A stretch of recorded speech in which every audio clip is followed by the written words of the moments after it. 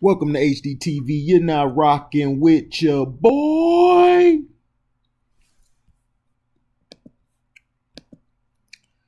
NBA agent calls out LeBron James. Rich Paul's handling of clutch sports athletes.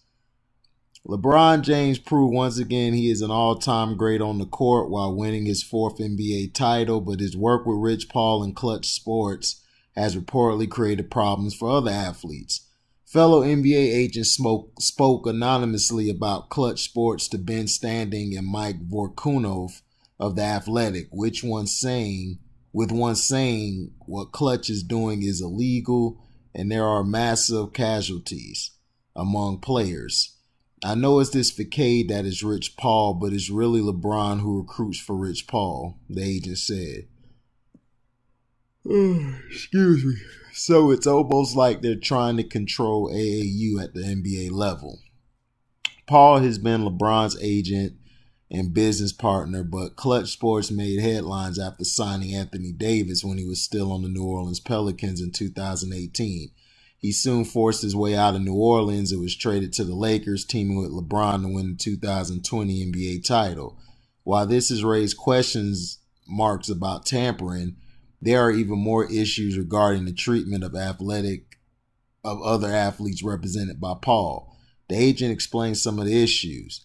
That's the only disappointment is LeBron has leveraged his popularity with young players for seducing them for clutch, and is not serving all the players well. But for the players that are suffering, there's no repercussions. Nobody is criticizing what they're doing, and you have to call out the union. They should be meeting with Rich Paul saying, what happened here? What happened here? They represent all the players. They all pay the same amount for dues. If Rich Paul were a lawyer, he'd be disbarred 5 times. But because LeBron is so powerful, there's no accountability. The agent specifically noted the deals that were lost because Paul wasn't focused on his other clients. Ben Simmons, Darius Garland. I know this is an agent. You can't service them all at this level. The agent added, you can seduce them, but you can't service them all at the level with what they say they're doing. Nerlens Noel, Norris Cole, Shabazz Muhammad, they lost $80 million in Detroit. This is real talk.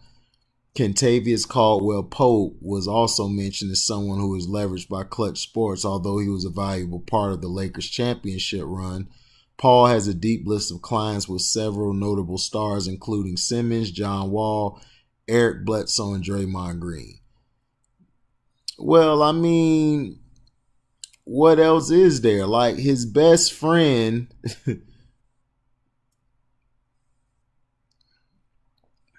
his best friend is basically in charge of an agency.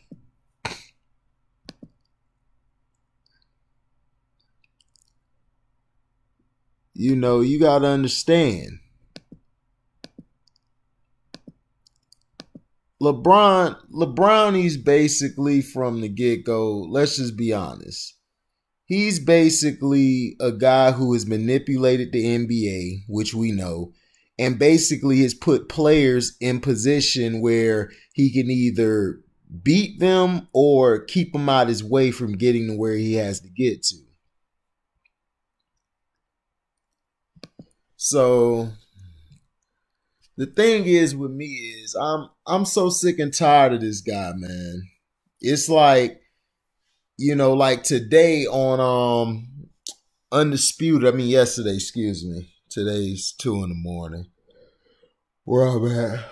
Sorry, y'all. I'm tired. Been working all day nonstop. So basically, like they were saying, it's like instead of him letting the legacy unveil itself, he basically wants to make his own legacy and wants to make his own narrative. And this is the problem, and this is why he's lost more than he's won. He uses his system and uses his guys and his relationships with everybody to manipulate the situation. LeBron basically, to me, is a guy who is a petulant, spoiled child who gets whatever he wants And then when he does get it, you know, he goes full throttle with it. Instead of just letting it happen and come out on its own, he's like, no, I got to control this. It's like, come on, dude, you ain't got to control everything. And that's why he's lost. That's why he always has trouble. To me, his game is very basic.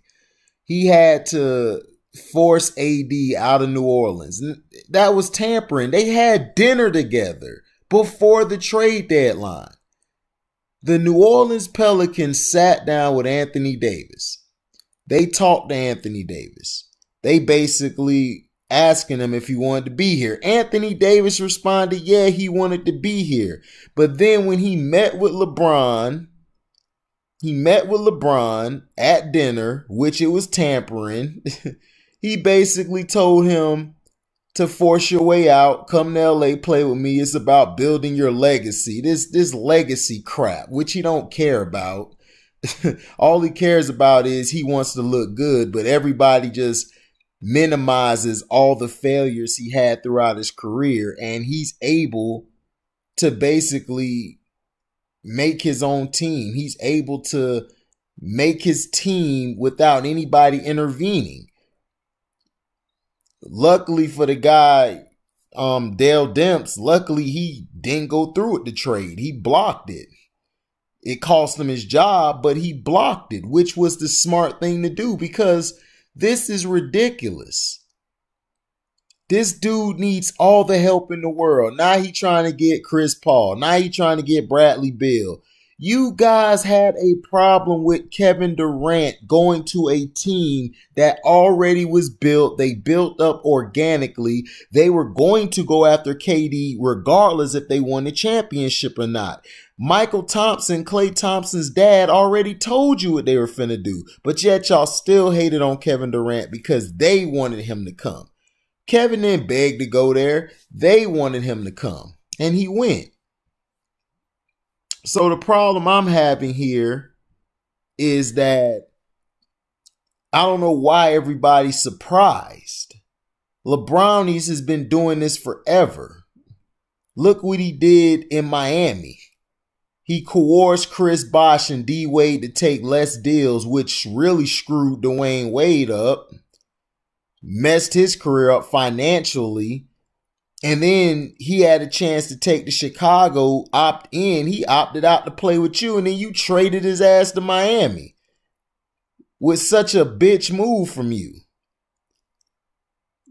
Then you guys tried to throw Chris Bosh under the bus. It's like, dude, to cover for your failures. It's like, dude, come on. Like, how much more of this do we need to see? Like, I'm serious. This guy has destroyed basketball. Basketball was a fun sport. It was competitive.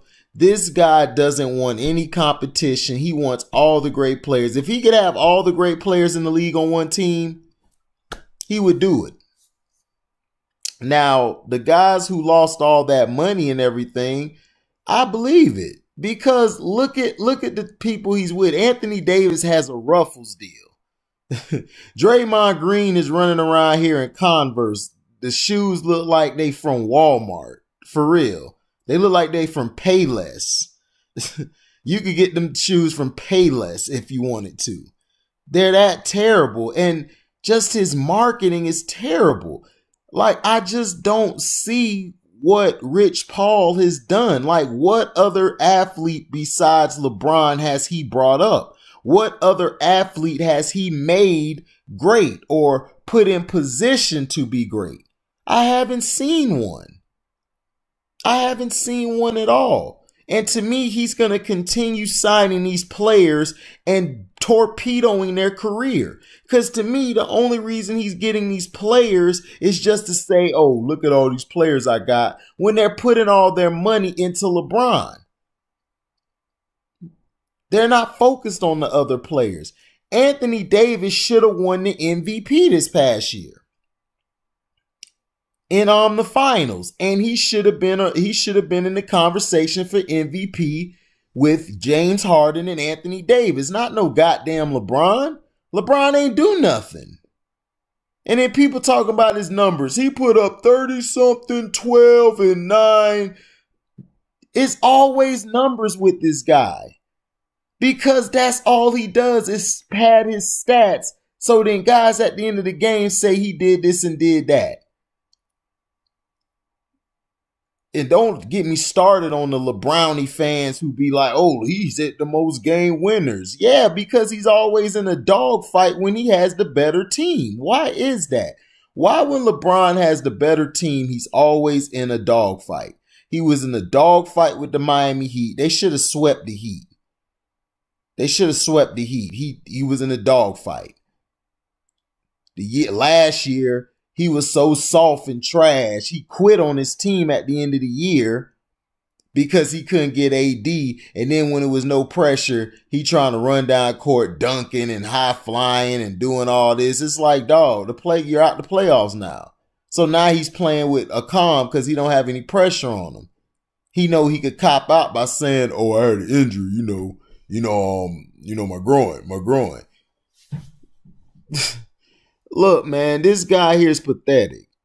He continues to get pass after pass after pass. I've never seen this before. I've never seen an athlete get so many passes that LeBron gets. Everyone says, oh, it's always hate towards him and stuff. It's not hate towards LeBron. It's like, look, we know what you are. We know that you're a airbrush basketball player. We know that you're a fraud. We know what the league is doing to help you. Now, did the league help Michael Jordan? Did they used to give him a lot of perks and stuff? Yes, the league used to look after Michael Jordan. But Michael Jordan never used his power to this extent that LeBron is doing. Now, he's done some underhanded stuff behind closed doors. No lie from me. But Michael Jordan would always want to take it out on the court. At the end of the day, he wanted you on the court. Michael was competitive. Michael didn't want to team up with guys. That wasn't in his DNA. Him and Kobe weren't built like that. Him and Kobe wanted to beat everybody. You teamed up with your guys in your draft class. You teamed up with Bosh and D Wade, who were in the top 5 or 6 picks. And you teamed up with them. And they were carrying the load. All you were doing was out there padding your stats, making your stats look good. But then you flamed out against the Mavericks. You flamed out against the Spurs where you had that mysterious cramp. I got a cramp. You had to be carried off the court because your PED must have worn off or something. Or the heat in there messed you up. But you were the only player that had a cramp. Everybody else was fine. And then they made excuses for you that game. Isaiah Thomas coming out talking about, well, it's hard to play, with cramps, especially in that type of, heat and everything. And the AC is all. Isaiah, stop it. You were, to me, the greatest point guard ever. You're not my GOAT, but you're a lot of people's GOAT. Stop lying and capping for this punk. He had a cramp because he was on PEDs and he wasn't hydrated enough.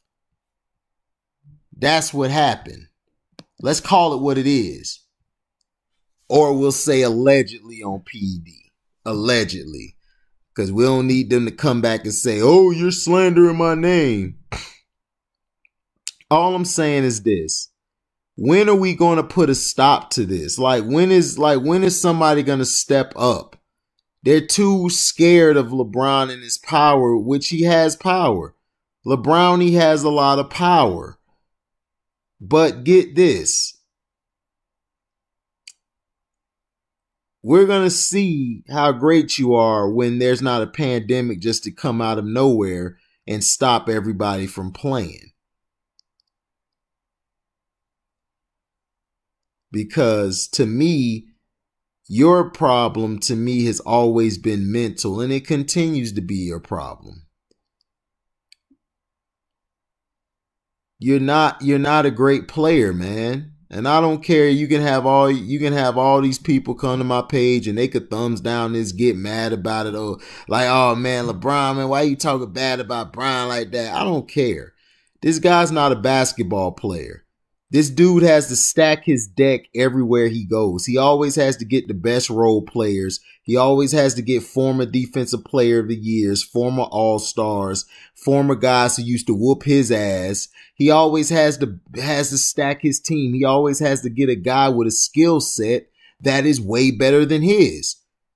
He did it with D Wade, he did it with Kyrie, and he did it now with Anthony Davis. When he was in Cleveland the first go around, LeBron lost that game 7 to the Celtics. LeBron was supposed to come back and go on a trip to win championships. No, he copped out. He's the one who started this super team crap. And everybody's like, man, no, don't talk about that, man. Don't talk about that, man. You're going to have arguments, man. Don't talk about that. He ain't started. It was a super team with the Lakers and Magic. And those were not super teams. Those were teams built through the draft. They traded for Kareem Abdul-Jabbar, and then they drafted Magic Johnson.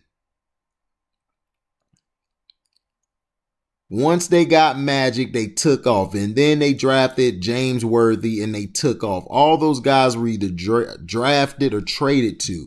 Magic wasn't trying to stack a team. Magic was just trying to put his team together where they can win games. But Magic at the end of the day was going to be like, man, I'm taking over. And he would take over. He had the ball in his hands late because he knew what to do with it. Unlike this bum who turns the ball over like crazy. He's second all time in turnovers, but yet he's the greatest ever. And then the games that he played in, there's no signature moment. The only signature moment this guy has is a chase down block in which J.R. Smith impeded on Andre Iguodala's way to the hole. Iggy had to adjust, so that gave him enough time to run it down and block it. Everybody who plays along this guy, they never get credit. They always get the blame, or they always said to be getting better because of him. He doesn't make anybody better. I keep asking this question. If this guy is so great, why didn't he make that Lakers team last year better? Why didn't he make others better? He doesn't. He doesn't make anybody better. He makes himself better. That's it. He can't pull this guy from the end of the bench and get him to come out and ball out. Kobe's done it. Mike's done it. Magic has done it. Bird has done it. Isaiah Thomas has done it. A lot of these great players have done it. But he lacks what I keep telling everybody. He lacks that killer instinct, that putting your foot on your throat. LeBron liked to play with people. He's like a little cat with its mouse, playing with the mouse, playing with the food, instead of just devouring it like a tiger or a lion would do. But this doesn't surprise me. But the guys who lost $80 million, that's some crap. They should get with the players union and they should press charges. Forget all that power thing. Get your money. Because when your career's over with, man, all that money gonna be gone. You better have invested or did something smart with it, or smart with the money you have. But y'all need to take that to the union and eventually to the courts to get some of that money back, because that's a lot of damn money. $80 million. But tell me what y'all think in the comments section. Do you think the agent was right? Yeah, we know LeBron runs Clutch Sports. If you haven't been on Casino for Life's page, that's where I get a lot of my information from, man. Go subscribe to that brother. Then you lost, because he's going to tell you everything that's factual. And he been said this. He said this like 3-4 years ago. He been talking about this. So it's not only him, but a lot of people see it. These guys are snakes. They're poaching all the talent from a lot of these agents and from these teams, and they're putting them either on LeBron's team or putting them on a team that's on the East or somewhere, or wherever he's positioned. They want to put the guys away from it. Montrezl Harrell, man, he's with him. I told you. Harrell's a snake. He's a double agent because he was working with Lebrownies and them. The trainer said it. I knew it, because that team should have went further than what they did. But they didn't.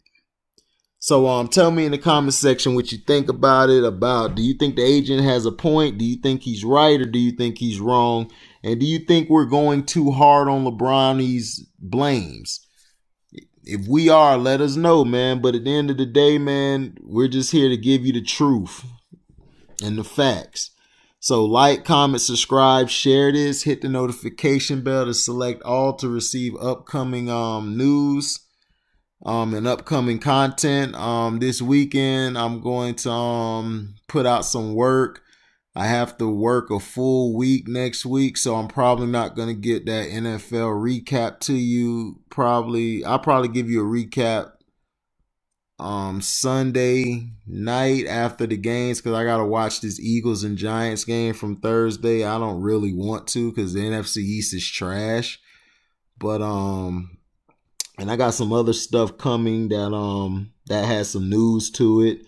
And thank you guys for supporting the page, for real. You know, it's growing slowly, but hey, got to keep that work up. And also, if you want to donate to the page, cash at me at the word welcome, the number 2, and then HDIITV. Thank you for listening. We out. Live boy.